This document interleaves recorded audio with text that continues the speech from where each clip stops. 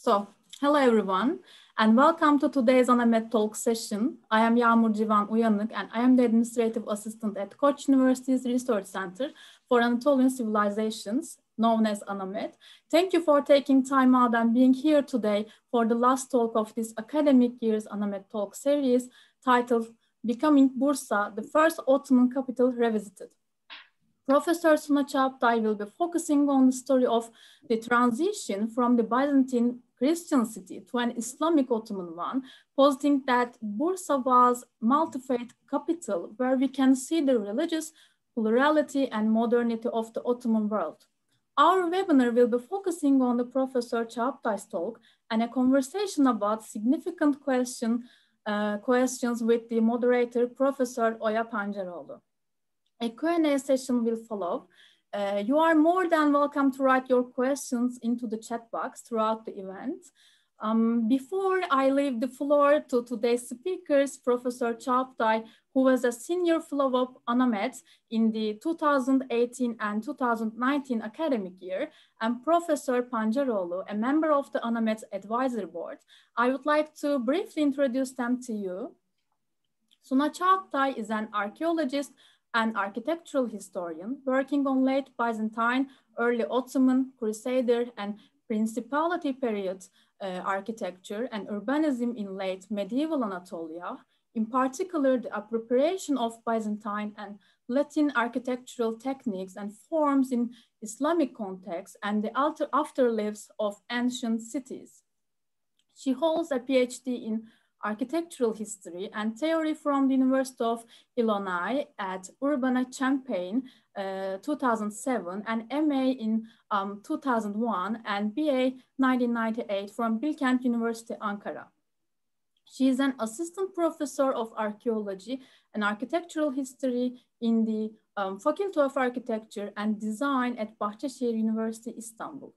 Since 2017, she has been a research associate for Bahçeşehir University the impact of the ancient city, a project based in the Faculty of Classics at the University of Cambridge, funded by the European Research Council. And Oya Pancaroğlu received her PhD in Islamic art and architecture from Harvard University in 2000 and is currently professor in the Department of History, Boğaziçi University. Her research interests include Islamic architecture in medieval Anatolia, ceramic production in the medieval Persianate world, and figural representation in Islamic art. Lastly, I would like to inform you that the microphones and videos of all attendees are turned off automatically and that this event is being recorded. Have a wonderful webinar. Okay, good evening, or maybe good afternoon, or even good morning, depending where you are joining us from today. So I'm very pleased and delighted to be moderating today in what I hope will be a kind of less than formal or somewhat informal talk between me and Suna Çağaptay over this brand new book that she just published. I guess it's been a few months that it's out, maybe not even quite, 2021. So actually, maybe I should say a little bit, I was thinking about this over the last few days. Suna and I met all the way back in 2003 while she was still a graduate student and I was a fairly recent postdoc. And we met at a conference at her university in Illinois at Urbana-Champaign. And so that conference was appropriately, I guess, for our meeting and for both of our research interests titled Encounters with Islam. Where Suna presented, I guess, what was then kind of preliminary work research that she was doing on the region of Bithynia, including Bursa specifically, which then, of course, continued on. She continued on this to produce her PhD thesis on cultural transition in the region of Bithynia in the 14th century, focusing on what architecture can tell us about that transition, as opposed to what written texts tell us or try to convince us. So since then, we're in 2021. I'm really happy to kind of mark this occasion again on a topic that has matured over the years. It's a topic of interest to me as well. That is how Bursa became an Ottoman capital in the course of the 14th century. So let me show the book again. Maybe I showed it too quickly. There it is. Yeah, published by IB Torres, for those of you interested. So without further ado, I think what we will do is we will get into some questions that have come up in my mind as I read the book that I would like to pose to Suna. But for those of you who come up with questions of your own in the course of listening to us, of me asking questions and Suna answering them, feel free, as Yağmur mentioned, to put your question in the chat box. We will be reserving, as Yağmur mentioned, the last half hour to questions, but we may also, if there's questions that come directly relevant to our the course, the kind of the flow of the discussion, we're happy to incorporate your questions that way as well. So feel free. We're not doing a very rigid format webinar here. So we hope that everybody feels comfortable. Okay, so as everybody might imagine, the first question for such an event focused on a book, a discussion over a book, would be to ask our author why she, how and why she decided to write this book. Suna? Thank you, Oya. Thank you so much. It's a great delight for me as well. I'm also honored to be doing this with you. Your work, the article that you published in 1995 was very inspirational for me. One of the articles that the first articles that I read on Bursa.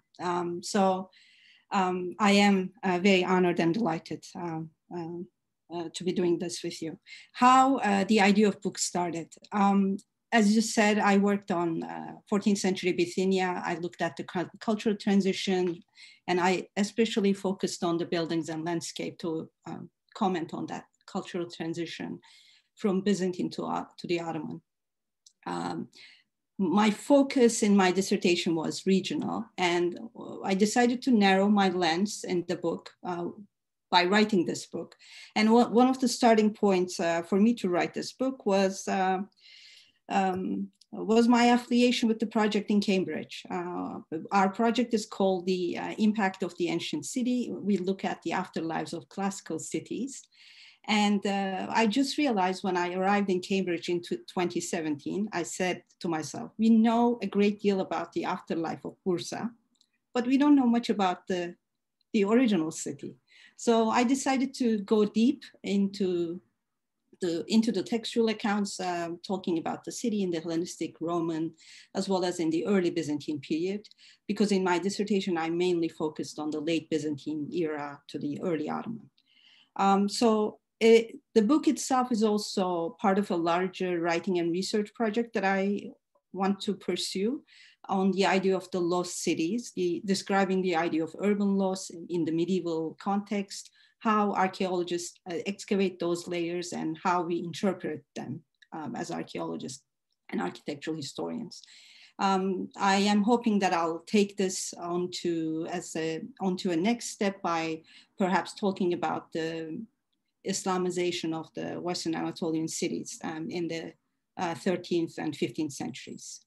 Mm-hmm. So this is how the book idea came about. Yeah, it's kind of very logical, actually, combining actually your background in archaeology with architectural history. And also, I think, paying attention to not just the city, but to the, you know, the kind of the hinterlands or the regions in which these cities are located. So maybe one of the questions that I have, because your thesis was on, of course, the broader region of Bithynia. So I wondered what you think about, like, when you think of Bursa or Prusa, the Byzantine and the earlier Roman city, its place, its role in that region. When we come to the Ottoman, after the Ottoman conquest, like, is there a change in its kind of role within its region, within or in its function? Does it grow? Are there continuities or disruptions? How does it work within that region? I think in order to do that, I need to share my screen and start talking Sure. with my slides. So please allow me to do that.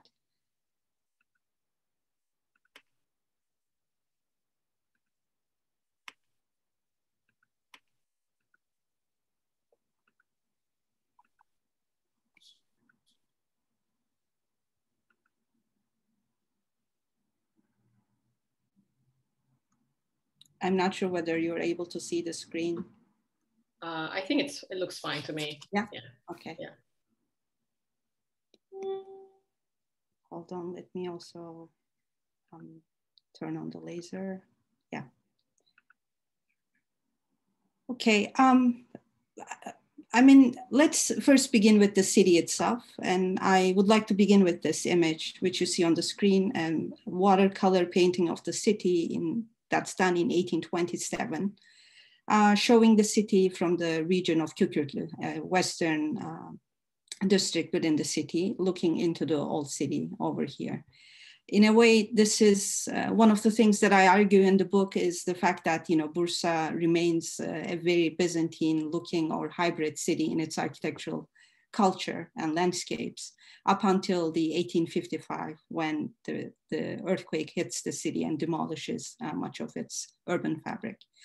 So I look at the city from that perspective, and you know, this is a city that's praised for its fine bazaars, wide streets, gardens, and running springs by Ibn Battuta, who visited the city in 1331.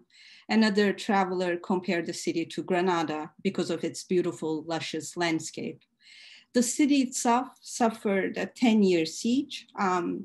People suffered, some of them fled to Constantinople, and city was eventually surrendered to the Ottomans. And Aşık Paşazade, our favorite historian of the period, he underlines the fact, he emphasizes this 10-year siege, and he says the conquest was simply, was not possible by laying a siege.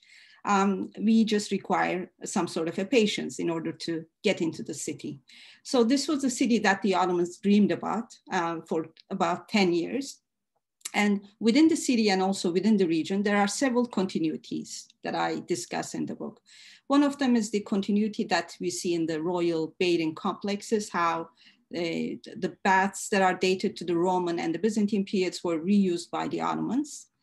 And they were mainly located in the western part of the city, known as Çekirge, and also this area where Löwenhjelm did his painting, Kükürtlü. And those bathhouses were known in the Byzantine times as a favorite spot for the Byzantine emperors and their wives on their way to visit Mount Olympus, where the monastic complexes were situated. The continuity is also seen on the Holy Mountain, Mount Olympus, where it functioned as a refuge for both for Byzantines and the Ottomans.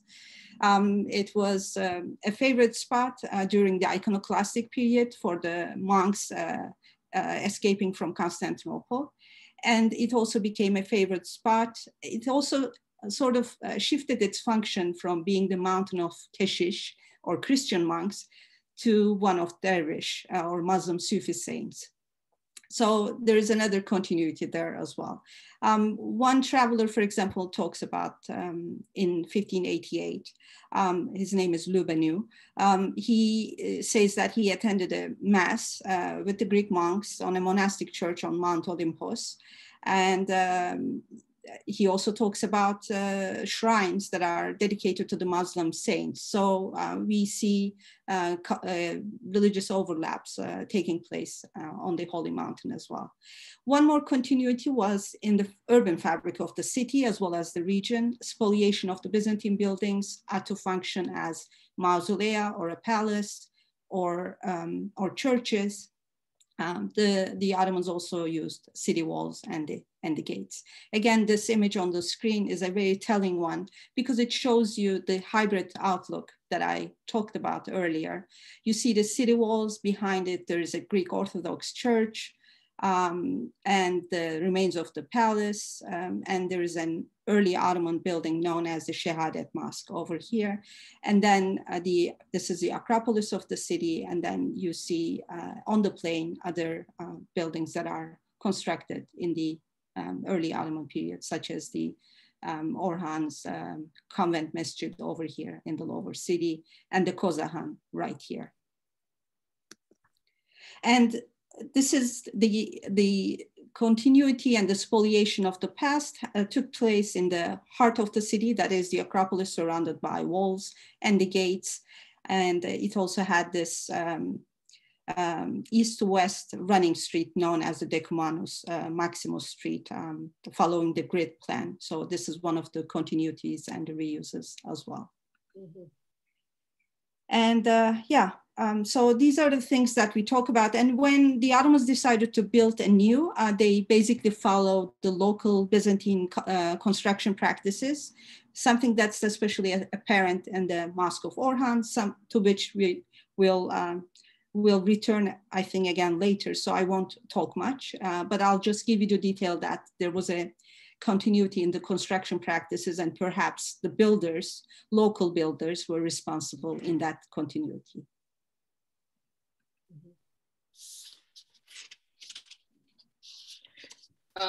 Okay, those early 19th century city views are just amazing, considering especially that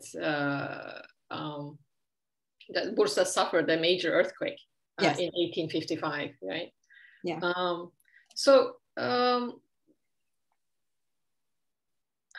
Just out of curiosity, like how does Bursa, Byzantine Bursa, compare, say, in the 13th century or 12th century, you know, in this sort of the mid to late medieval period with like Nicaea, and because these are both cities in the region conquered by the Ottomans. So what you know, we always think of Nicaea as a major city, and yet it was Bursa that the Ottomans chose to make their capital. Yeah. What was it there that you think prompted them in that direction? Yeah. I think when we compare the legacy of Nicaea with Bursa in the 12th or 13th centuries or in the late Byzantine period, I think the legacy of Nicaea is stronger. And the reason that the Ottomans decided to choose Bursa as a capital city, because it was conquered before Nicaea. Mm-hmm. If they conquered Nicaea before Bursa, they would have chosen Nicaea as their capital city. Nicaea, throughout its history, starting from the Hellenistic and classical period, its legacy, its urban fabric, its architectural language, everything surpassed that of Bursa, and also most of the cities in Bithynia as well. Mm-hmm. It was an important metropolis in the classical period. It was a very important early Christian and Byzantine city, and it was also the capital city of the Nicene Empire. So its legacy was way stronger than that of Bursa. But I think both cities, in a way, because of their landscape, because of geographical horizon, they shared some similarities. And yeah, Nicaea is also a very good case of urban archaeology as well. I mean, you walk through the streets, you get a sense of the, you know, classical fabric as well as the Byzantine layers and the Ottoman layers as well. Right. One thing I really like about your book is I mean, of course, is it attempts to kind of lay out the course of transition.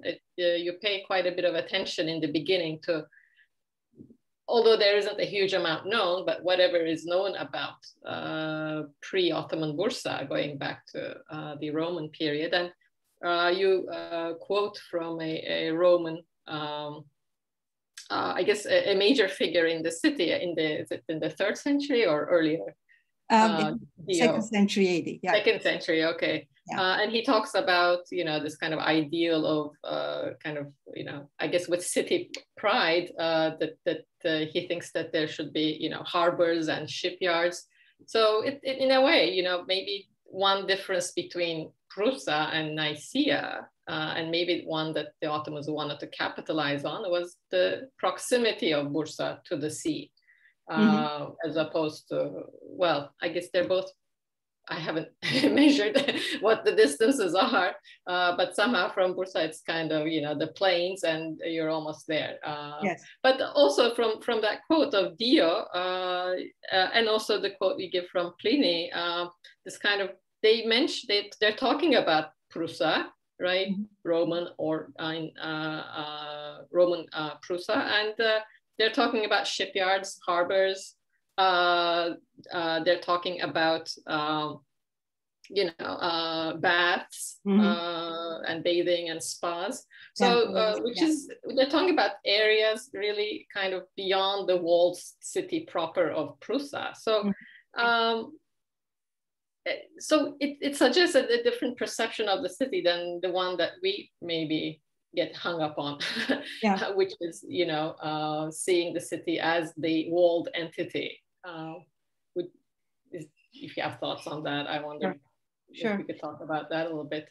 Yeah, I think often when we think about cities and when we study walled towns and cities, we often think that all the urban activities happened within the walls. There was nothing else going on outside the walls. There is some sort of we have to understand that the walls were important, claiming a civic identity in the classical period. This is how the cities defined their territory and so on. This is also the place where they constructed most important public buildings and religious buildings and marketplaces as well. But there was always a lower town and the suburb where the agricultural activities took place. Subsidiary religious buildings were also constructed. So I think when we're studying ancient cities, we have to always understand that there was a city beyond the walls. And for example, if we remember Aristotle's words on how he understood, how he defined the perfect city in the ancient Greek period, he says that the city should be situated on a sloping ground with an easy access to the sea, the land, and the territory, and a sufficient supply of good water. So in the case of Bursa, many of those elements sort of meet what Aristotle is telling us. But some of the things are not there. For example, the proximity of Bursa to the sea. Nicomedia, when you compare it, Bursa with other Bithynian cities, is way closer. And I think Nicaea and Bursa are equally away from the sea, as you mentioned. So it almost requires like a day trip or a whole day's journey. But what is significant about Bursa, I think it's good water resources and the fertile plain that a good city needs. And it has those two major features. Although it's away from the sea, you cannot really access to the land at the back where the mountain is, but they had a very wide open plain and also really good sources. And when we compare Nicaea, Nicomedia, and Bursa, I just want to show this 13th century map that's done on a Roman model, showing the cities of Nicomedia over here, Nicaea, and Bursa. And I'm not sure whether you are able to see the details, but both Nicomedia and Nicaea, they have an enclosure and buildings inside that enclosure. In the case of Bursa, it's only 2 thatched roofs. So this also shows in the early Roman period or imperial period, perhaps it wasn't that significant as a city. But then later on, I think in the Byzantine period, with the rise of the monastic foundations and the rise of the bathing complexes, it sort of picks up and tries to, you know, get on the same level with Nicaea and Nicomedia. And of course, Bursa was lucky, as you mentioned, because it had Dio. Nicaea didn't have a Dio. And Nicomedia had other historians, but none of them were from Nicomedia, talking about the city. And Dio is sort of, you know, he's very, in one of his introductions to his talks to the city council, he says, nothing is sweeter than one's native land. In order to promote his, you know, construction activities within the city. This is how he kicks off his talk. So I think, you know, it was a city whose fortune was very much shaped by the local figures like Dio, and also people like, you know, Pliny the Younger, who was the governor of the city. And they were both in Bursa around the same time. So it's a very nice coincidence as well. And again, you know, archaeologically speaking, the epigraphic evidence, they all stand for the evidence that Bursa sort of had a lesser importance. For example, its assembly, its city council had 100 members. In Nicomedia and Nicaea, we have 300 or 400, something like that. But city equally had people like, you know, people working for the tax collection, organizing sports events, and public events and so on. Bursa had all those officials as well. The epigraphic evidence that we see in the collection at the Bursa Archaeological Museum. So I wouldn't say it was a very big, important city, but those figures, both Dio as a local figure and Pliny as an important figure, they both tried to raise the profile of Bursa as a Roman city by promoting new construction activities like the construction of a colonnade, bathhouses, renewing the temples, and so on. Yeah. So I guess by the time we get to the Ottoman takeover of the city, there is, in the case of Bursa, there's kind of a, I mean, I don't know if we could comment on infrastructure, but a kind of a notion of the potential of Bursa, or maybe the actual potential, which is perhaps what might explain this kind of expansive view of the city plus all of these assets, the thermal waters, the very fertile agricultural land, the relative proximity of the sea. So when we look at, you know, what the Ottomans did almost immediately after the takeover is to what seems to us as an expansion of the city because of their construction projects. But I think a lot of times when we think of this Ottoman expansion, we just think from the, you know, that point in the 1330s or 1340s when all of this starts. But, you know, if we take ourselves back to the Byzantine period, how this expansion, is it really an expansion or is it something else? Yeah. What would you say? Again, the question of seeing whether the walled city was everything that the late Byzantine city of Bursa had. And this was one of the questions that I discussed as well, as you rightly pointed out. Again, you know, we do have evidence both within the city walls for the, you know, really fascinating range of architectural remains, just like the mosaic floor that I'm showing you here, that's found within the old city, Helios surrounded by the signs of the zodiac, probably a late antique villa. And the museum also did salvage excavations, revealing us early Christian basilica, perhaps dating to the 6th century. And next to it, they also found another villa with mosaic floors and a hypocaust tiled bathroom or a bathing room. So within the old city walls, there is a very good evidence for early Christian Byzantine layers. And also outside the city walls, this is the old city of Bursa, numbered 3.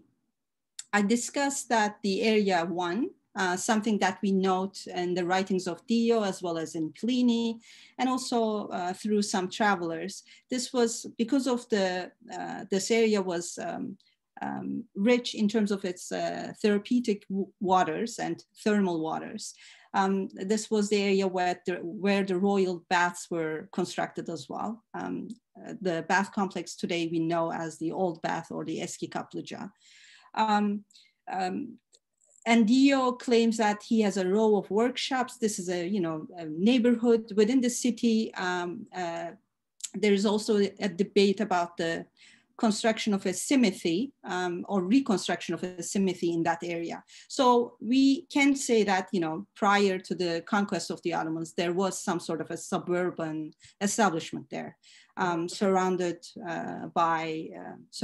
the bath complexes, bathing complexes, and so on. Mm-hmm. And one more detail, in the lower city, where I note in number 4,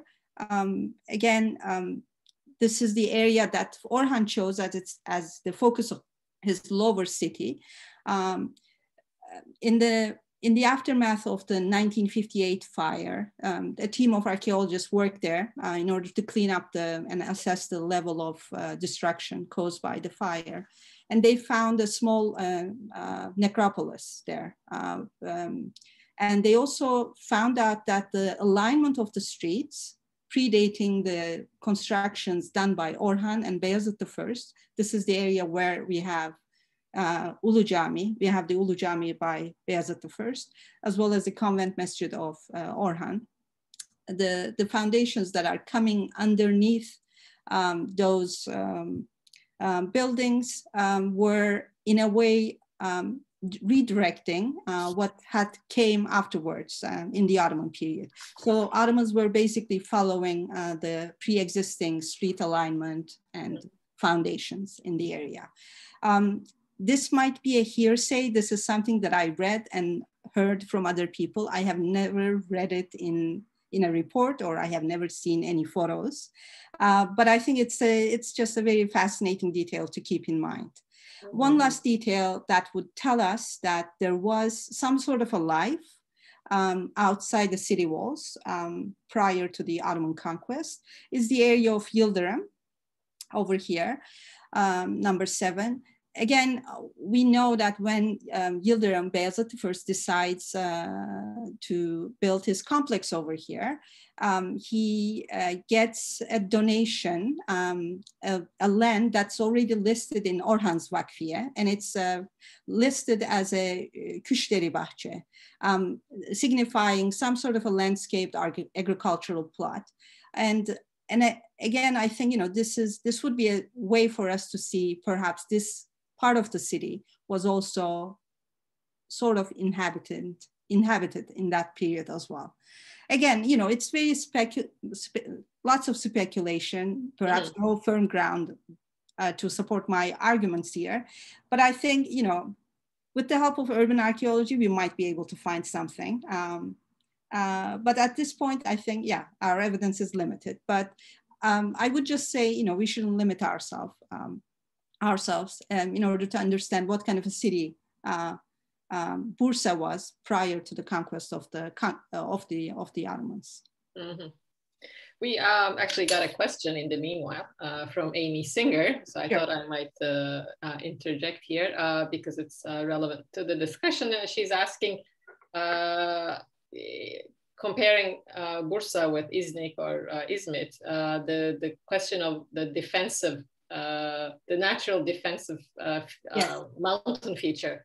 And to what extent, she says, to what extent do you think that was part of the Ottomans' considerations, given the instability of the 13th century?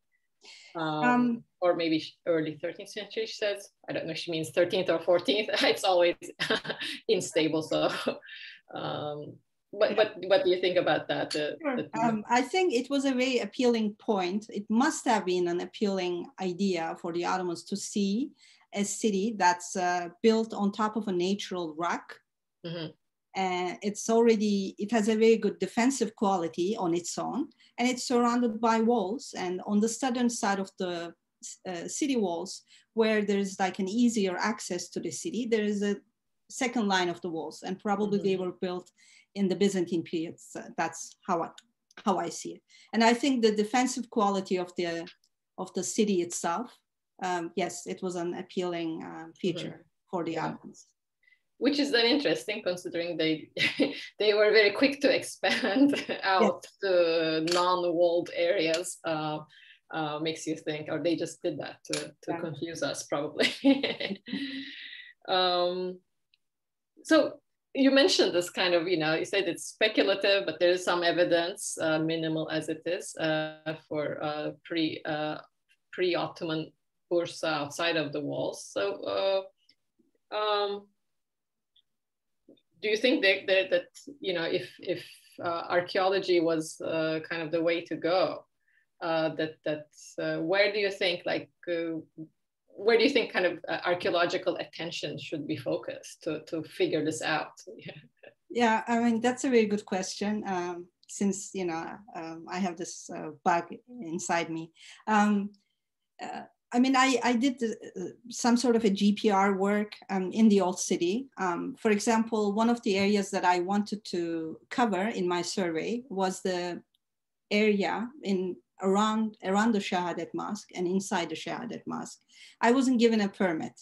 I was only given a permit to cover the northern tip of the castle, where we have the tombs, the military guest house, probably occupying where the area of the palace was, and also the the 17th century palace complex that was built by Mehmed IV. So I was able to cover that area. If I was given a permit to cover in and around the Shahadet, for example, we would have been able to understand what kind of an original plan or what kind of a surrounding that the mosque might have had in the early Ottoman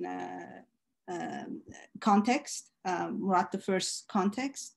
And I think, a survey in the area of Old Bath would be also very good in terms of understanding the relationship of the Old Bath complex with the complex of Murat I, and also the complex itself to understand what kind of an archaeological layering there is around. Mm-hmm.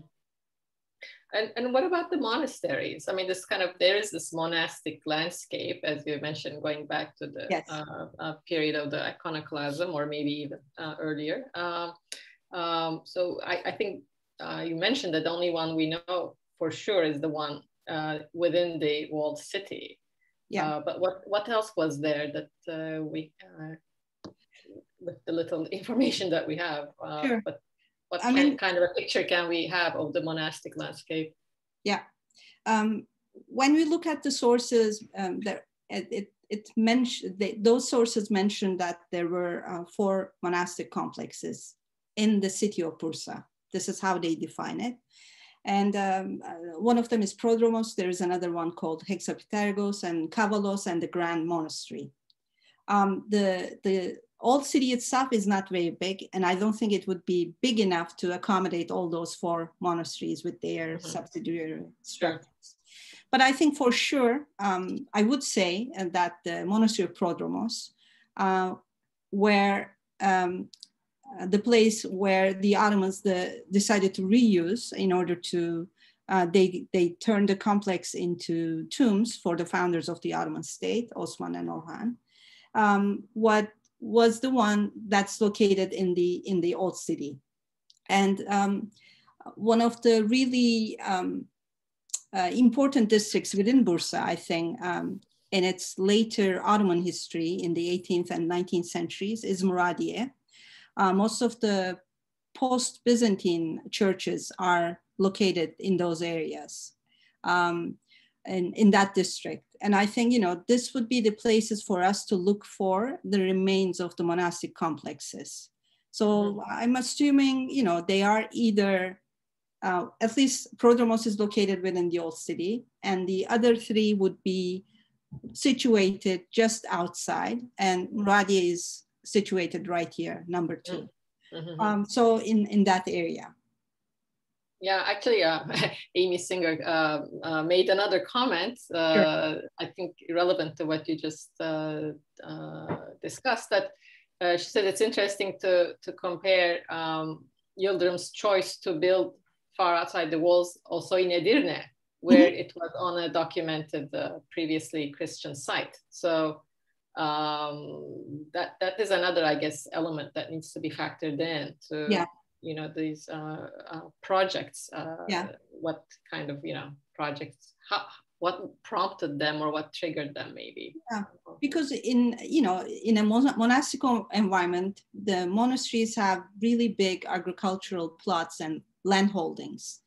In the case of Bursa, where there is like a big mountain at the back and the monastic complexes, and you have a big plain, chances are you'll have your land holdings, your monastic plots, or your agricultural areas on the plain. Mm-hmm. And I think, if you're talking about a bahçe, that's part of Orhan's Vakfiye, again, it would be very likely to have a pre-Orhan or pre-Ottoman roots in the city, because we are talking about a major monastic environment thriving on the mountains and also in the city. Right. Okay, so let's move on to the actual transition and the first kind of Ottoman interventions in what became their capital. So we have these initially conversion projects under Orhan, who is the one who takes the city. And you've done quite a bit of work actually on this, the conversion question. So you can talk about that. But one of the things I want to ask about that, because as you will probably explain, this kind of funerary aspect to these, seemingly to these conversions. Like, do you think that the funerary aspect was the kind of the primary consideration, transferring Osman's remains here, reburying him, etc., together with conversion of existing buildings?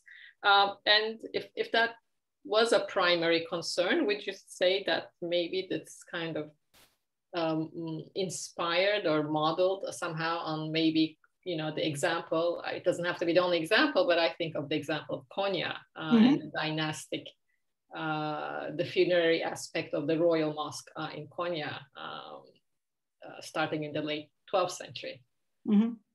I think there is a Seljuk element there. You are right. I agree. The Seljuks had this practice of transferring the burials from the other cities into Konya. So what Orhan did for his father, who died in Söğüt or Bilecik in 1324, prior to the conquest of the city. And we also read in Aşık Paşazade about the idea of the silver domed building or silver domed structure. So in a way, we see this construction of identity displaying a funerary function. Turning a Christian building to function as a mausolea. I'll just try to find the slide for that. For example, this one, Löwenjaun, 1827, showing us the Church of Prodromos turned into the mausolea for Osman and Orhan from the area of Üftade. And then, other travelers' depictions, we may say that, they decided to turn the baptistry of the building, which you see in this Koval's depiction, 1675, for Osman. And in the main part of the church, Orhan was laid to rest. And in between the two, there was an area for praying. And this is what I claim to be the first Friday mosque spoliated by Orhan in the old city from the main church of the monastery of Prodromos. So there was this funerary element, and it was in a way combined with the sacred qualities and the fact that this was dedicated to a Christian saint. Now it's functioning for the Ottomans. It's just emphasized the continuity from the Byzantine into the Ottoman. And the building was also, we know, again, in the chronicles, that it contained several gifts from the Seljuk court, like the drums, rosary beads, and so on. And this is why the building complex was sometimes known as the double monastery, the drum monastery, and so on. And the way that the Ottomans decided to reuse this complex, I think it just differs from the other examples that are mentioned in the accounts like Danishmandname, where we read that they wanted to destroy in order to come up with their own buildings. Here in this case, we are looking at a very practical and symbolic way of reusing. Mm-hmm. Right. So, and Orhan, of course, very quickly, it's kind of this kind of second aspect of Orhan's contribution or impact on Bursa is the development outside the walls. So just to the north of the walled city. And actually, we had a question a little while ago from Özlem Eren. She wanted to know, maybe you can also comment on this because it kind of relates to my question as well. She was asking, was there significant trade activity, especially silk, in the place of Kozahan before Kozahan was built? What do we know about it? So it's, of course, Orhan who kind of plants the seed, the commercial seed here for the Ottomans, although it's a valid question. Was there a kind of a commercial aspect? Do we know anything from the Byzantine sources of this? Or, and combine that with, why does he immediately build? He's already got a converted church as a mosque,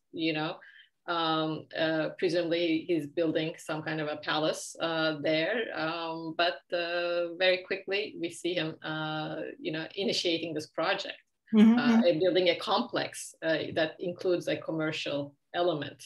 What makes one think, was the commercial thing, really the primary impetus here, or is that somehow maybe misreading the situation? What do you think? To start with this idea of starting a commerce and trade activities, the Byzantine sources, they don't make too many references to Bursa in the late Byzantine period. Nicaea and the silk production in Nicaea, we get references about that, but there's no mention of Bursa as far as I was able to see.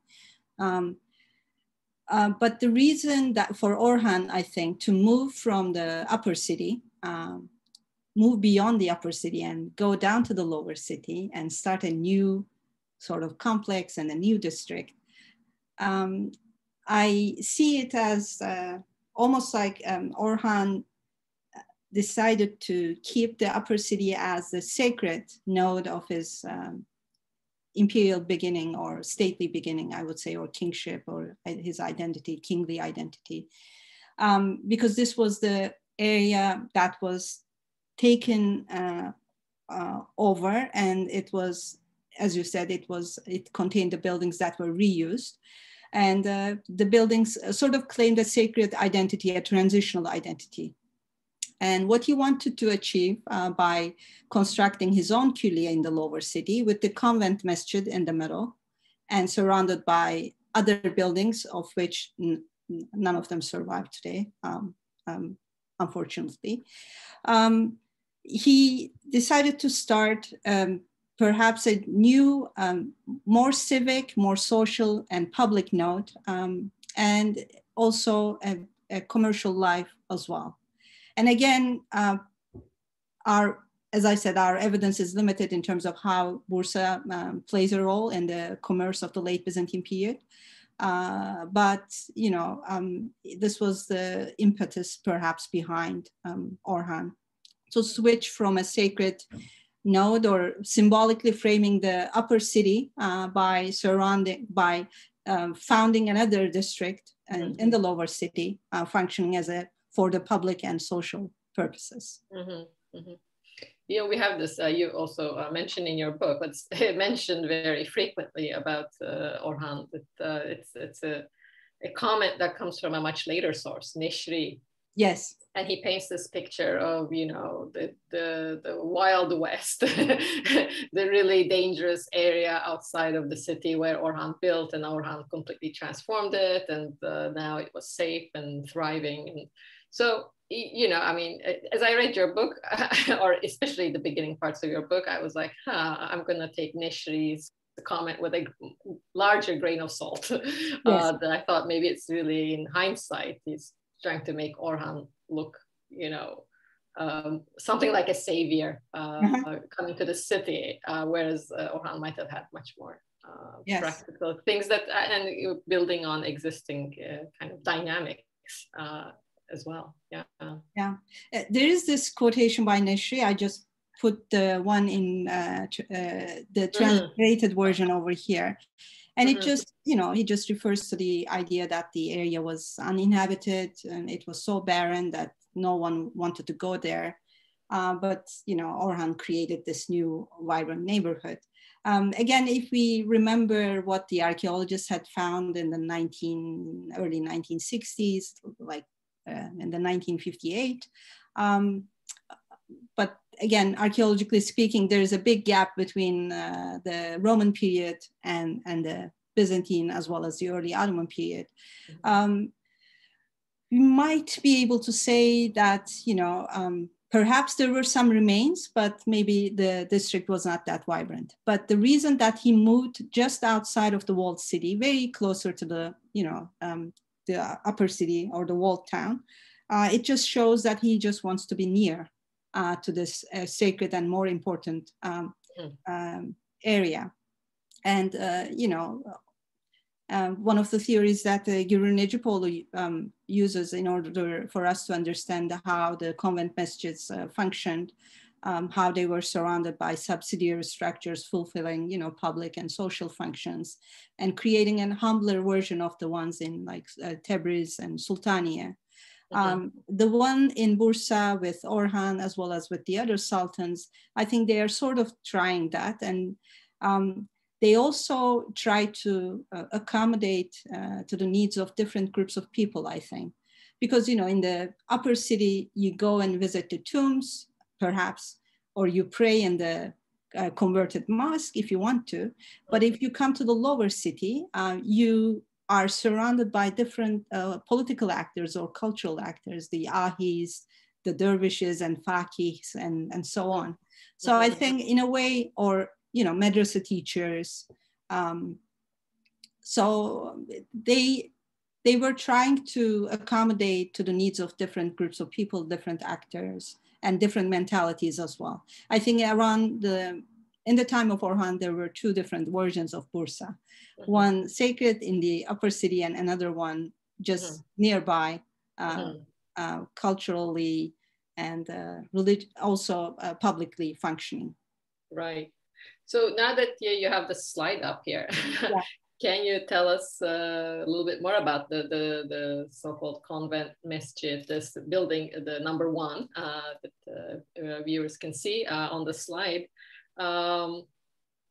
It seems like a milestone building, especially for Bursa, because it's the first in a long series of such buildings going on for a couple of centuries, if not more. But in your book, you actually discuss its kind of Ottoman, but especially non-Ottoman precedents, this kind of Mediterranean connection. I wondered if you could kind of open that up a little bit, that building typology, especially. Yeah. There is I mean, this is a very big topic and I don't know where to begin, but there is a lot of scholarship written on the identification of this building, its origins, and how he travels, how it travels from one court to another, and how it functions within the medieval Anatolian context as well. We see them in the later Seljuk context, Mongol Ilkhanate context. One scholar, Sedat Emir, he studied those buildings within the context of Mongol Ilkhanate establishments in Tokat, and he makes a link between the ones in Tokat and the ones in Bithynia. And in the case of Orhan, we have two earlier examples from Bithynia, one from Bilecik, another from Nicaea or Iznik, and this comes as a third one. It's an interesting building. I mean, most of the scholarship written about the medieval Anatolia and inverted T sort of support this idea of the plan originating in the medieval Anatolian context in the places like Jajabey, Medrese, and then within the Tokat context as well. And perhaps it was a plan that was introduced by the Mongol Ilkhanate figures into Anatolia and so on. Instead of just focusing on that, I decided to have a broader look at the plan, and I just skimmed the building plans that we label and identify as throne halls or the audience halls in the Islamic architecture, starting from the Abbasids all the way ending up with the Ottomans and the Mamluks. And I try not to be too typological in my research, but I mainly skim the buildings that have a main room, in most of the cases a domed main room, surrounded or flanked by two side rooms on either side. So, the plans like Al-Hiri or Ayyubid Ka plans or Mejlis halls or Mamluk Durka Ivans and so on. These were the buildings that I used. And I said, this plan, and this is something we also see in the Middle Byzantine architecture in Cappadocia as well. So it's something that we note in Byzantine architecture as well. How this building functions as a throne hall or an audience hall, and then travels from one court to another in order to serve to the needs of the kingly propaganda and visibility. So I just, it's an attempt. I'm not sure whether it's going to be received well. I have no idea, but I just tried. I think it would be much better for us to give it a wider reading of the plan. Because later on, I think some other scholars like Zeynep Oğuz, I think she has been working on it. She has been dealing with the residential and the palatial characteristics of those buildings in the during the time of the Beyazıt I, Mehmet I, and Murat II. So I think there is this new way of looking at those buildings, not only as the masjids for praying or convents for dervishes, but also the places for the kingly presence and visibility, where the sultans, rulers, or notable figures accepted their guests and in the main room, and the side rooms were used for other purposes. Right. The portico is, as I think you mentioned, is possibly related to the exonarthex yes. feature of Byzantine church architecture. So if that is the case, combined with this kind of broad horizon from Cappadocia to Syria to Egypt, you get a building that reflects a kind of a mature way of thinking about hybridity. Mm-hmm. It's well integrated. It doesn't look stuck on the mm-hmm. portico. As you mentioned, it features different types of arches. Yes. So this kind of hybridity is already, it doesn't even seem experimental to me, at least. That something's already been figured out here. So maybe we're just missing those links where there is more kind of experimentation before you get to a building like the Orhan's convent masjid here.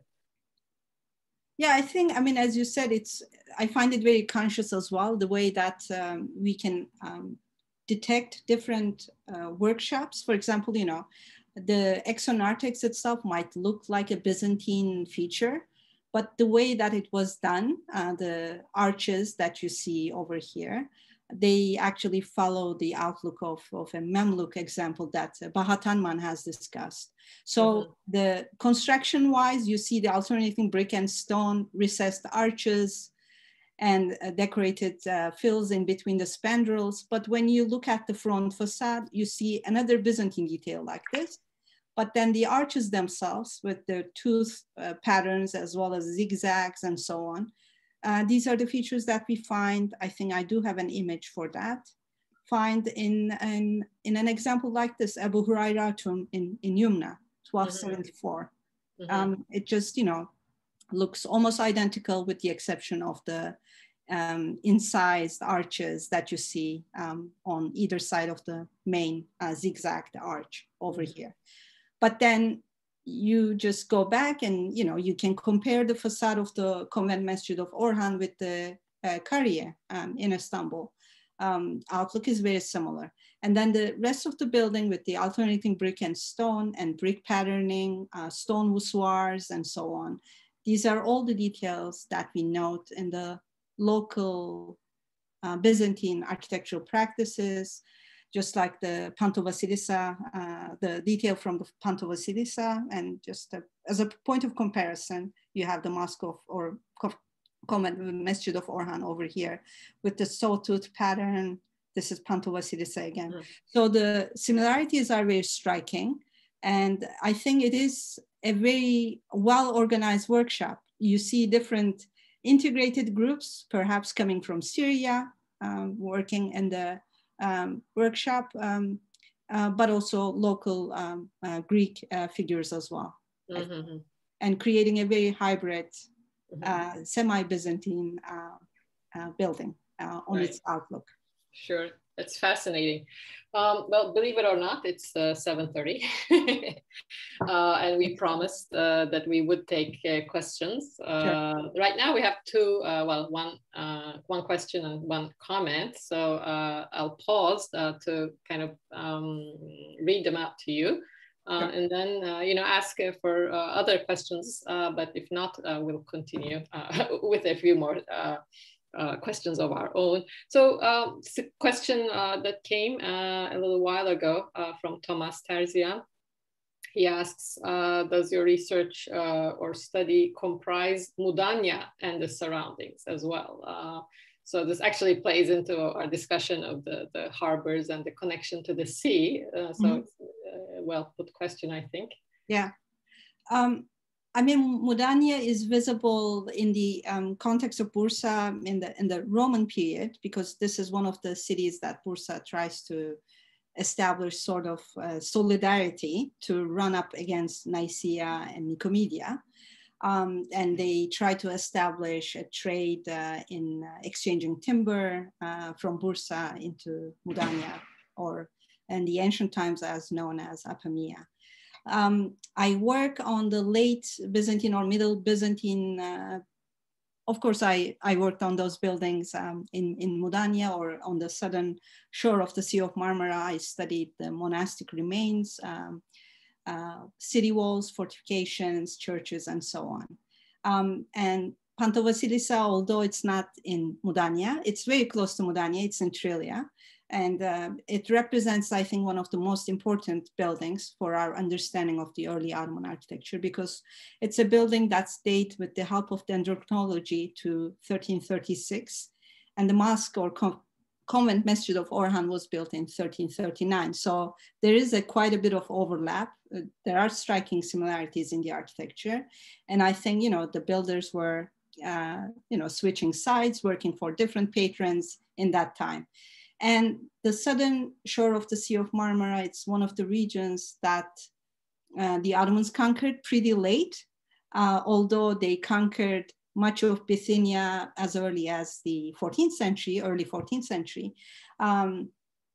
Places like Mudanya, as well as Trilia and Gemlik, or Chios in its ancient name, were conquered in the late 15th century. For example, in Trilia, the first mosque that was converted from a church was in 1561.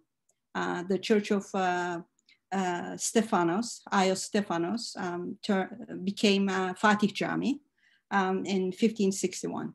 So despite the fact that the Ottomans were ruling here in the early 14th century and Bursa was their major capital city, much of the shore of the Sea of Marmara was under the control of the Byzantine rulership up until the mid 15th century, late 15th century. Mm-hmm.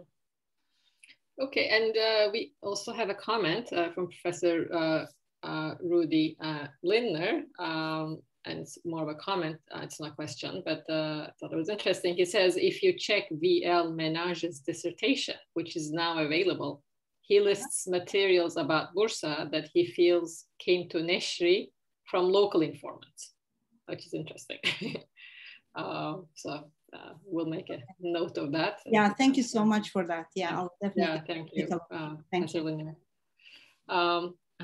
Another question we just got from Charles Gates. He says, this is all fascinating. From my last visit to Bursa several years ago, I remember the archaeological museum as very sleepy, with little to say about the archaeological profile of the city. Could you comment on the current efforts to present the developments of the Hellenistic, Roman, Byzantine, and early Ottoman city to the public? Or what might you suggest could be done? That's a very good question. And yeah, greetings to my former professor from Bilkent. It looks very sleepy. The museum has been trying, I think in vain for many years, to come up with new galleries displaying Hellenistic classical remains. Most of the artifacts or objects are on display in the garden. Most of the epigraphic remains. Some of the sculptures are in the gallery. They have been trying, but I think it's going to take a long while. But one of the exciting recent developments taking place in Bursa is being done by the Metropolitan Municipality.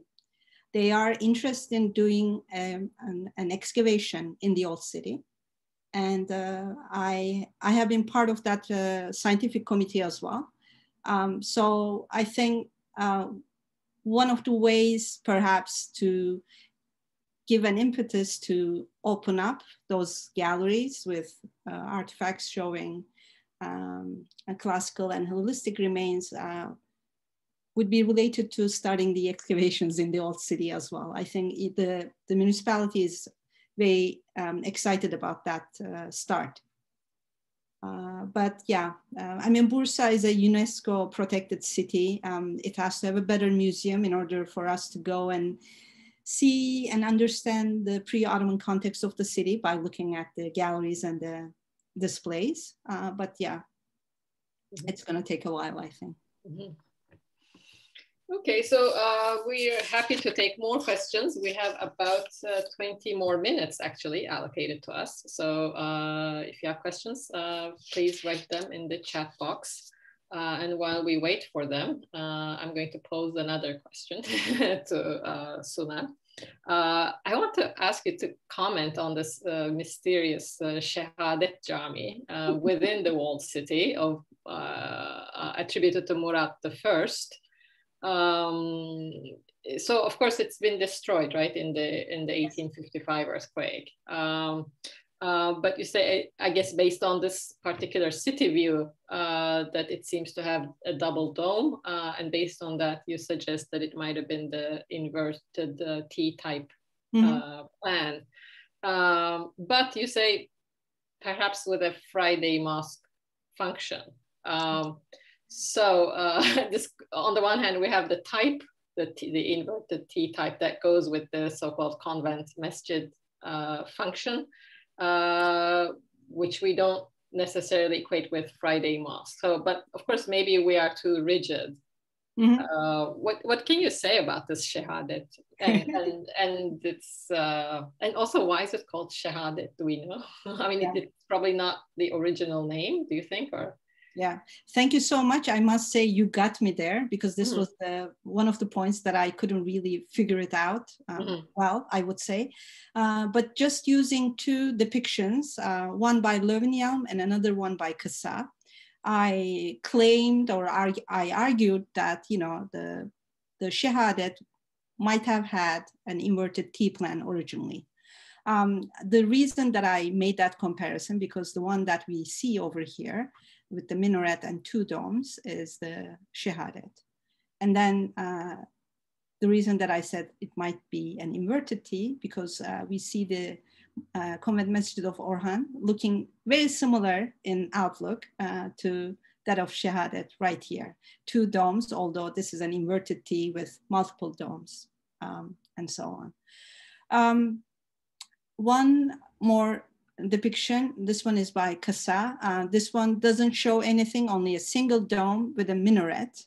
And there has been so much discussion, especially in the 1950s, 60s, and 70s, varying from scholars like Gabriel, Kazım Baykal, Sedat Eldem, and so on. They all discuss what kind of an original plan it might have. And there are several options: 9-domed plan, inverted T, basilical. The options are endless, I think. I mean, it is contradictory, as you said, having a Friday mosque with an inverted T plan. And in order to answer your last question, I think it was built when Murat I was alive, but then it was named Shahadet after he was assassinated in 1389 in Kosovo. So it claims for his martyr identity, or stands for his martyr identity, the Mosque of Martyrdom. Yeah, I mean, the only thing, as I said, I'm basing my discussion is the way that this comparison that I make with the way that Convent Masjid of Orhan looks down below in the lower city. But, you know, it was an important addition to the old city, perhaps adding up to its sacred qualities. A commission that's done by Murat I. And the way that, you know, it was situated across from where the palace was, I think, it also establishes another important connection within the old city. And it's also important because it has the inscription that is reportedly came from the first Friday Mosque of Orhan that was put on the walls during the restoration. In the 19th century. So in a way, the building is on its own very much layered, displaying different snapshots within the Ottoman history or the history of the city. Okay, we have well, just a technical question. Someone's asking if it's okay to ask questions by voice. I mean, actually, no, we can only take questions from the chat box, so you'll have to write your question. And then we have another little short question. Miskin Akar wants to know if you can show the plan of the Ottoman palace place. I guess we know its location, but we don't have that. Yeah, the palace. I guess you can show its location on the plan. I did have. You had a slide with that, didn't you? Hold on, let me just go back really quickly.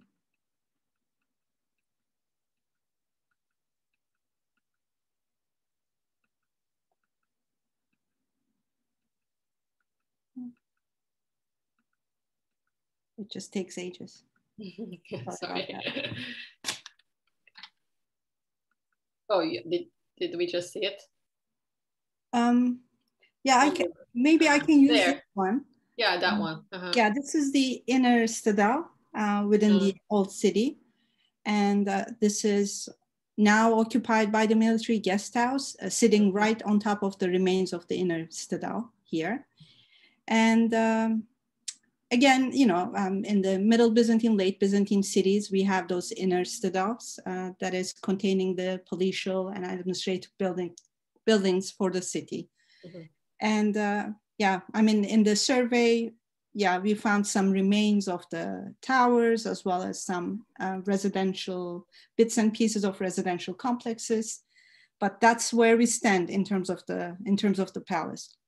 I had one more really good, nice image making comparisons. Yes, this one. Between the way that the old city looks with the palace over here and how it occupies a prominent place within or behind the walls of the city. And I just, as a point of comparison, I put Kılıç Arslan's pavilion from Konya, and then how in the depiction of Kovel in 1670 in Ephesus, we get a similar glimpse of the palace and the Friday Mosque of the Aydinids in the city. So this visual similarity, I find it very striking between the two cities as well. Okay. Actually, Amy has another question for us. She says for Suna and Oya, but I'll let you take it.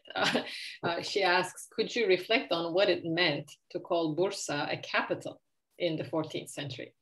Can you trace the Ottomans' modeling of capitalness, or what makes a capital, I guess, on one or more precedents or neighboring regional examples? How can we relate this quote unquote capital to others, I guess? Yeah. You just kind of actually touched on that with your, when you showed Ayasoluk there. Yeah, I have one more comparative image and I'll just try to go to that one. I don't remember where I put it.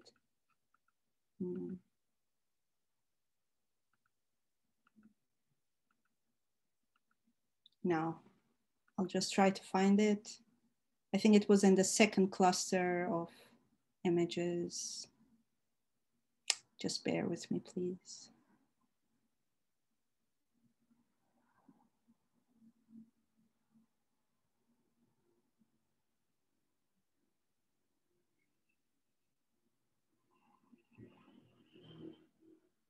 Oh, I can't find them. No. Sorry. Okay, I'll try it one more time, and if I cannot find it, I'll just try to answer.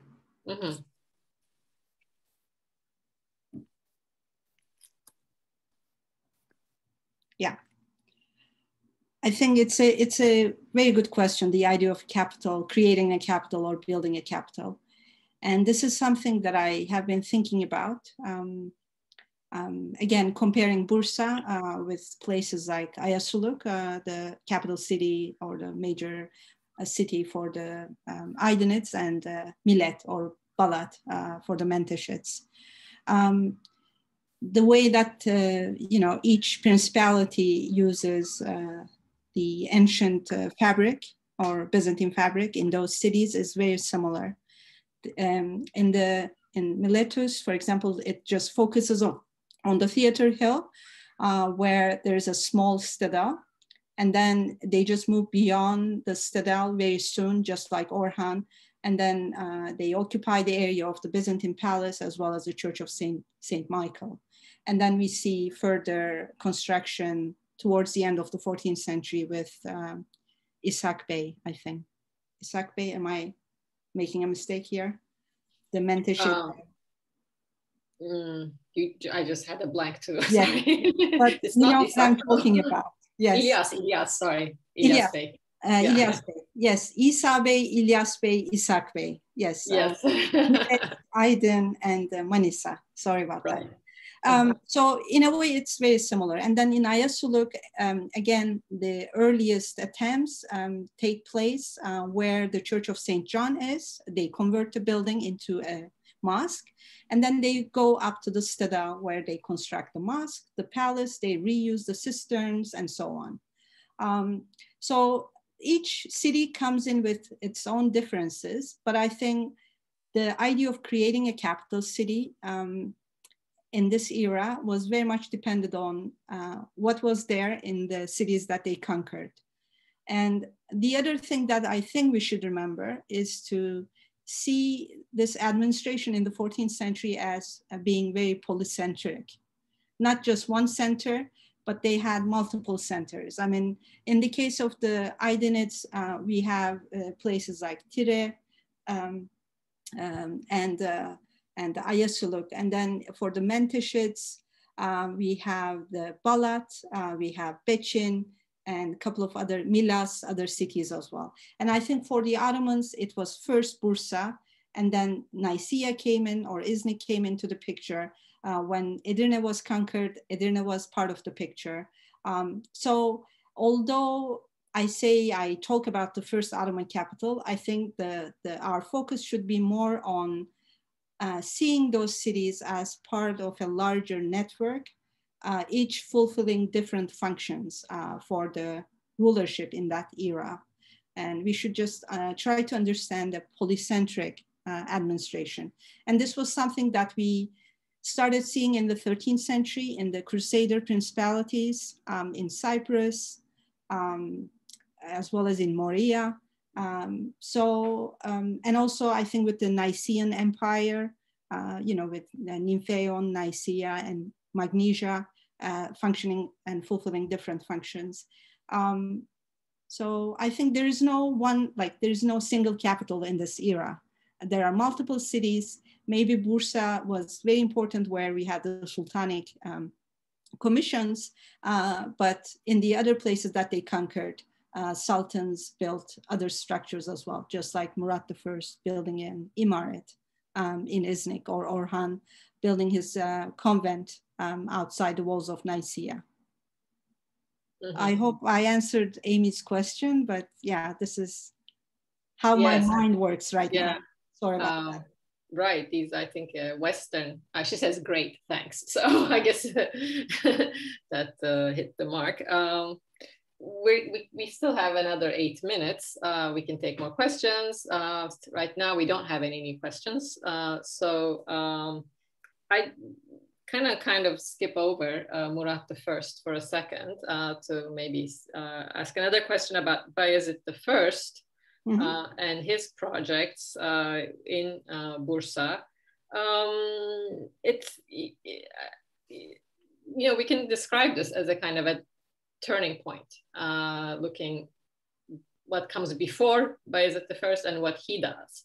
And you mentioned that in his architecture, where we no longer really see this kind of stone and brick Byzantine masonry, but instead we see ashlar masonry, which looks more expensive and more fancy. And also, of course, his big project, the Grand Friday Mosque that he builds in the district that Orhan initiated, this what becomes a commercial area. So this is a very distinct turning point, it seems, but how would you compare to what came before with Orhan and Murat I? When we look at their projects, I mean, was Bayezid actually being really radical here?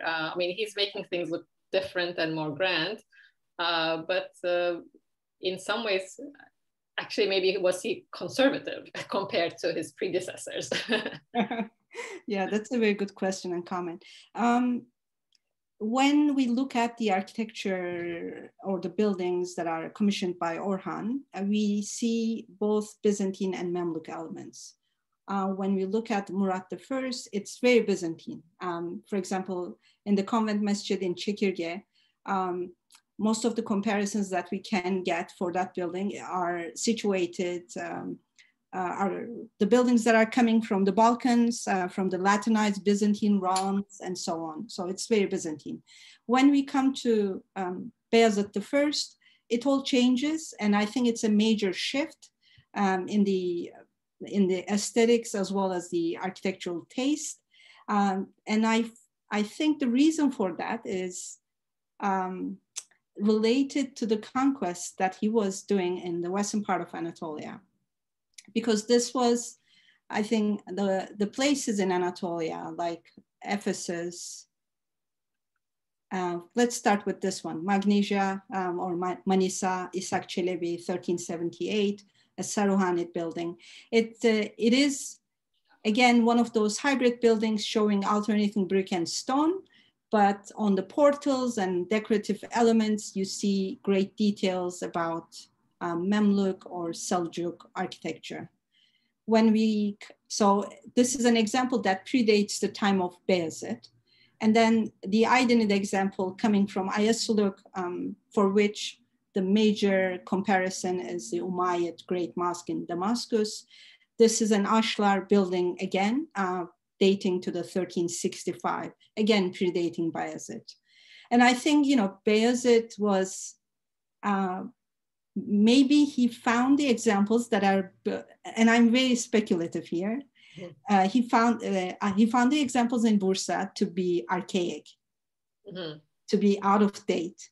And in order to run up against what was going on in Western Anatolia, the places that he was conquering by the 1390s, I think perhaps he was observing, and maybe he liked what he saw, and maybe he thought this was the way his architectural commissions should look like.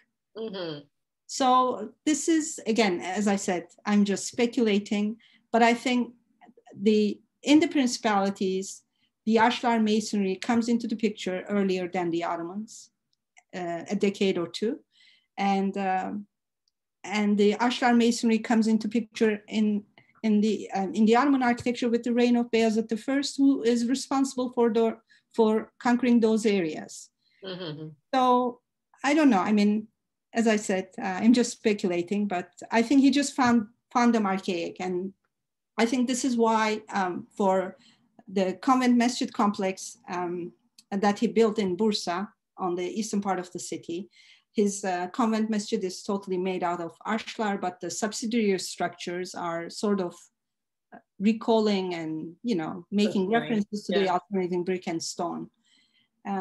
So he's in a way very conscious, creating both archaic as well as contemporary feeling of the architectural scene in Anatolia.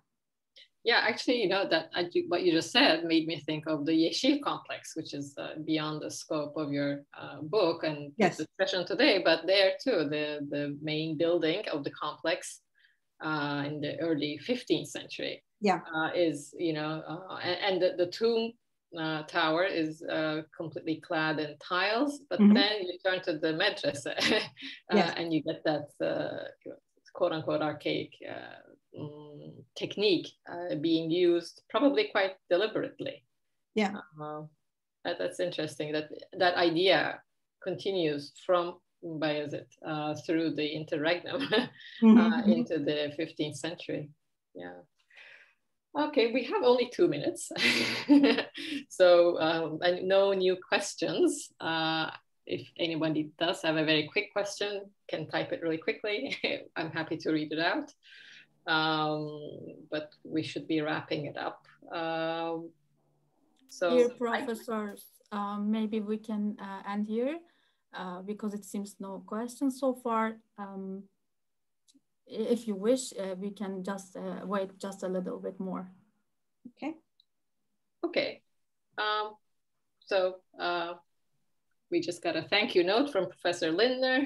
Thank you for listening. Thank you to everyone for being with us this evening. Yes. And also thank you so much for this great talk, dear Professor Çağaptay and dear Professor Pancaroğlu.